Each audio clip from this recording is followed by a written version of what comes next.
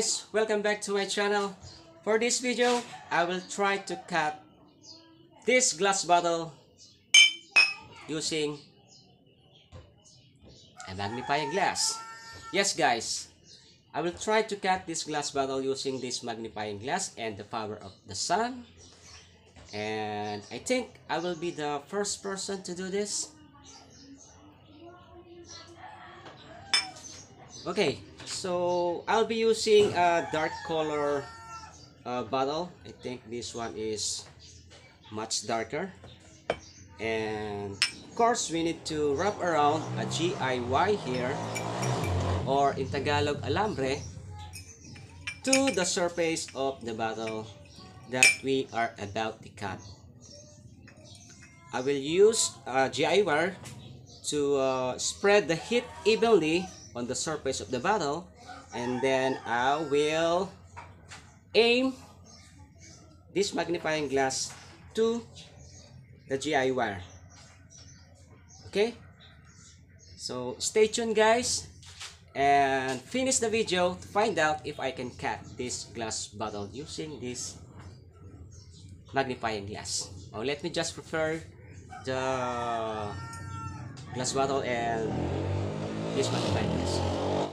Okay guys, before I will cut this glass bottle, let me just demonstrate to you how much heat this magnifying glass can produce. And I got a piece of paper here.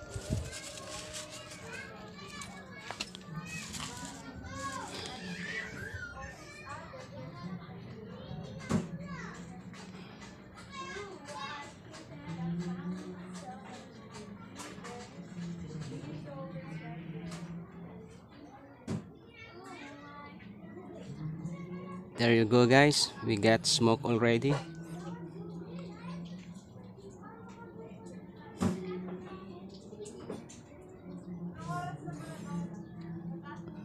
There you go. And that is the power of the sun.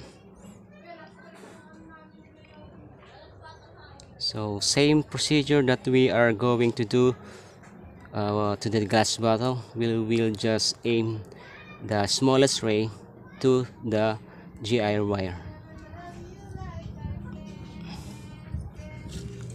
See that guys?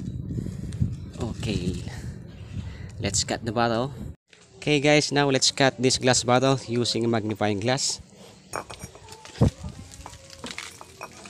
Nakaready may tubig, yung malamig na tubig.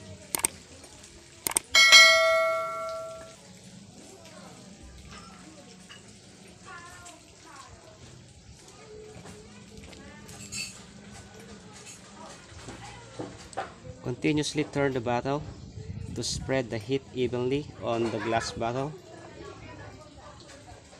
Just aim on the GI wire or alambre.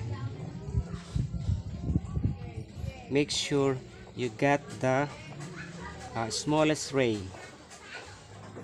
aimed on the metal ring.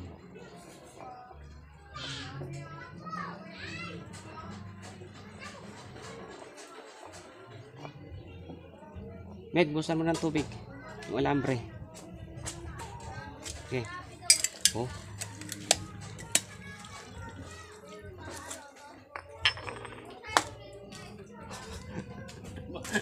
Not a clean cut, but at least I can prove to you that I can cut this glass bottle using this magnifying glass.